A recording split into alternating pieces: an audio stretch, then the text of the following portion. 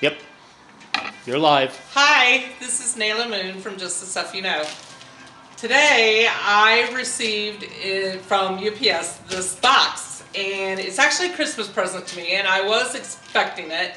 However, I don't know what's in it. The person that sent it, and I won't mention the name because I don't want other people to be jealous. Anyway, the person that sent it told me that it was coming, and I didn't expect it to be wrapped, actually, but it was. So I thought for today I would actually unwrap it. And so this is my unwrapping video. So let's see what's in it, okay? Even though it's not December 25th. I didn't want to wait till December 25th. I wanted to open it now.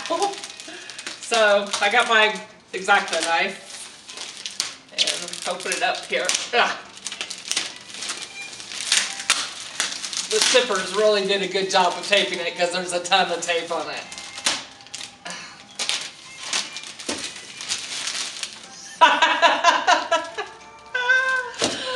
I knew it! I knew it! Oh my gosh, you're going to be so excited when you see what's in this. 3 French hens, 2 turtle doves, and Danny Partridge in a pear tree. Really? Okay.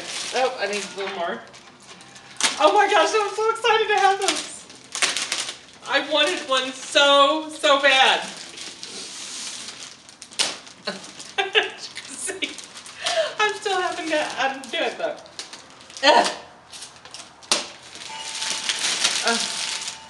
And what it is.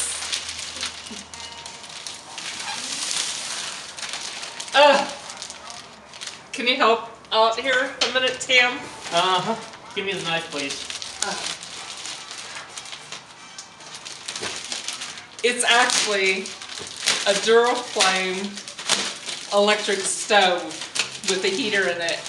And I wanted one so bad because our apartment was so cold for a while. And at Black Friday I was going to go get one, but I didn't get one. And the person that sent me this sent me, and I am so excited. Thank you so much. And it even has a remote. Oh my gosh. A remote? Oh my gosh. This is awesome. And it says it'll warm up to 400 square feet. This is really an awesome gift. And I can tell you right now, because we have these at Home Depot, this runs around $300. Well, it doesn't matter how much it really is, actually, but this is really awesome, and I really appreciate it very much. So shall we turn it over and you can open the box? Yeah, so we're gonna